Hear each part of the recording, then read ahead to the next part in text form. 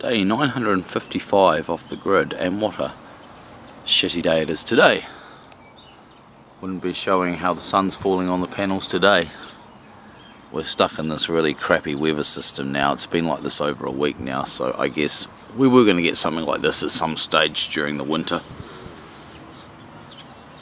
Anyway, this gas bottle is probably the last time this is going to be here today, because I'm going to take this one and swap it for a new one. I normally just get them refilled because swapping it's usually a rip-off, but when the bottles get old or beyond their test date, you're just going to swap them for a refurbished one.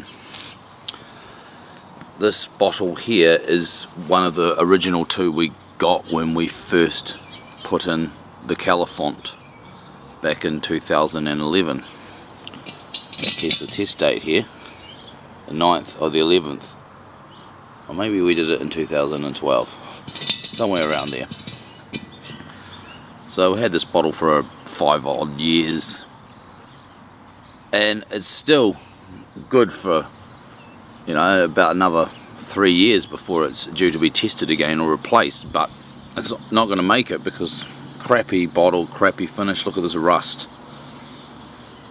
Yeah, the guys at Mobile will still fill it, but starting to get to the point where I'm getting a bit fussy about it, so I'm gonna hope that I can get it swapped. The guys that swap the bottles might reject it because it's kind of rusty, but hopefully we can get it swapped before it gets to that point. So this is its final hurrah here on the property. It'll be gone. We bought this bottle new, so yeah, wouldn't buy a bottle from the warehouse again for outdoor purposes. The finish is just not that great. I mean, these things should be able to last through to their test date without sort of becoming decommissioned due to rust.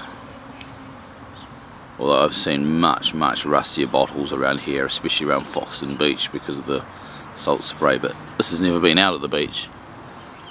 But Shannon being so wet has its own unique form of pervasive rust. So there we go.